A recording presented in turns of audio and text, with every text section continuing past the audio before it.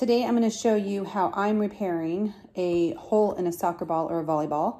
My children both play both sports, and we have yuccas in the backyard. So inevitably we have balls with holes in them and they flatten. This happens to be a volleyball. And because we have so many balls with punctures, I looked on YouTube to see how to repair it, and I saw some great videos suggesting that you can either use a flat tire repair or some contact cement like rubber cement. And in order to do that, you had to have a syringe to inject the ball. So I tried that. I actually bought both of these off of Amazon, and my challenge with that was finding a good syringe or delivery device. So none of the videos that I saw told me where to get the syringe. And what I was finding is that the syringe was either too narrow, so the needle was too narrow to allow the fluid to come through. So even though this has a nice long needle, I think it's 20 milliliters here, it wouldn't deliver or push through the liquid. So this was one of several marinade needles or injectors that I found. I tried some with larger needles, but it was too large to fit through the hole here. So that didn't work. I also saw something like this. This is a medical syringe. It's actually 10 milliliters, which is a good amount of fluid to inject, but the stem is too short.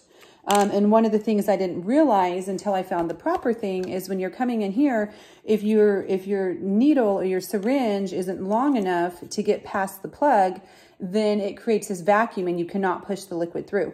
So one thing that has to happen is you have to find a syringe long enough that it will make it all the way through the plug into the ball to fill the cavity.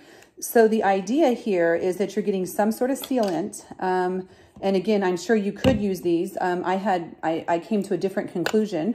And you have to inject it into the ball about 20 milliliters, and then you pump up the ball and you vigorously shake it to be able to spread it out on the inside.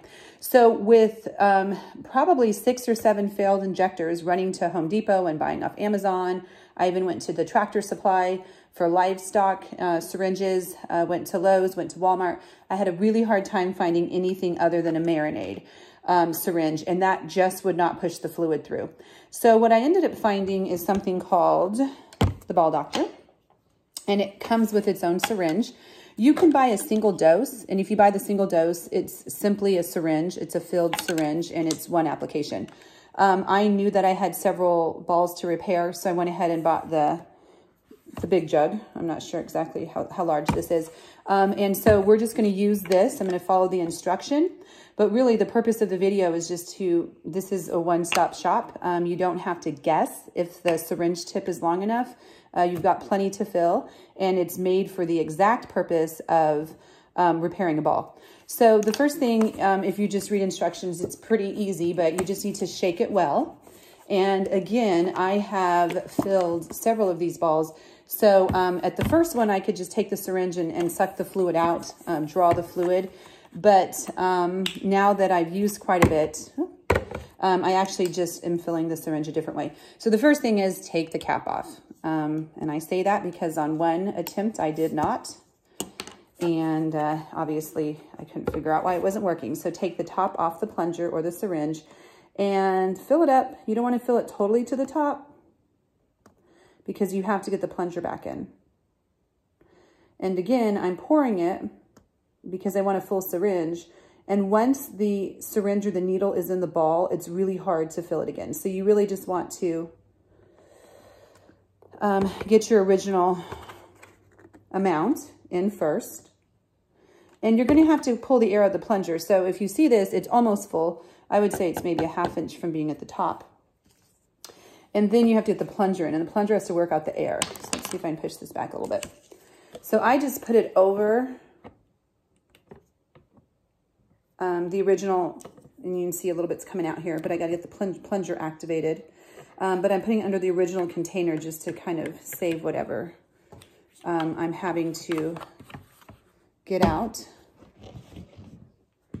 Now, if you read the instructions or the directions, it does say to lubricate the syringe And then you're going to stick it straight into the ball. So you're not going to twist it. You're just going to put it in straight. So it says to use a lubricant. I happen to be using Pam, and maybe you have a different idea. It works great. I guess you could just put some oil on the tip as well. So the next step is, and you can see this is flat, and this is a volleyball, but it's the same concept with the soccer ball. But you're going to find the air hole. I'm sure there's a better technical name. And you need to make sure that the plunger goes flush with the ball, because if not, the needle isn't going to get through. And when you try to insert or push, it's not going to come out. So I'm pretty good. I'm pretty flush. The plunger is flush with the ball. You're slowly going to squeeze it. This syringe is made for this product, so it slowly and simply just pushes through. It says to do it slowly. I don't know that it makes that big of a difference. So you can hear it squeezed out. I got the rest of it in there. And this is reusable. This will be the 6th time I use this. So I'm going to set that aside, and now the liquid is in there. Then the next step is to pump it up. So always moisture or lubricate the needle before we put it in again. So just push that in. And what we're going to do now is just going to be to pump up the ball. So the next step is there's this fluid, and we have to distribute it to the inside. And when we do that, it's going to coat the inside and seal the punctures. So this is a sealant. I'm getting it pretty hard. It helps with the bouncing.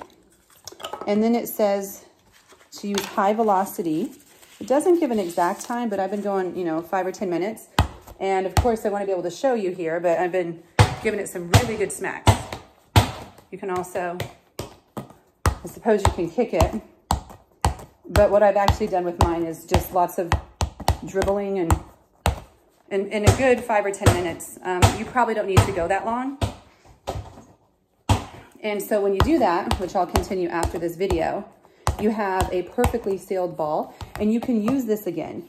But one of the questions I had, or one of my thoughts were, will the sealant close the air hole? And it doesn't. So in the back here, oh, there's my cat. But you can see, come on, Mary. These are the balls that I have repaired. And so it's a combination of soccer balls and also volleyballs, but they're completely repaired and completely fixed. So this is a great way to do it. It's the exact same thing I saw on YouTube, but what I struggled with is I had a really hard time finding the proper syringe that would deliver the fluid. So the needle was long enough, the sealant worked. And so my suggestion is, if you are looking to repair balls, ours will continue to pop. You can do this more than once. This is a great product. I bought it online, and you don't have to search for the syringe and the products differently. So anyways, I hope that helps. It certainly was a big help to me. And I don't know, I probably have 10 or 12 more ball repairs in here, but it's a great solution. And within about 5 or 10 minutes, the ball holds air perfectly. It holds it overnight. And again, the repairs behind me have held air for over a week. So anyways, check out the Ball Doctor. Thanks so much.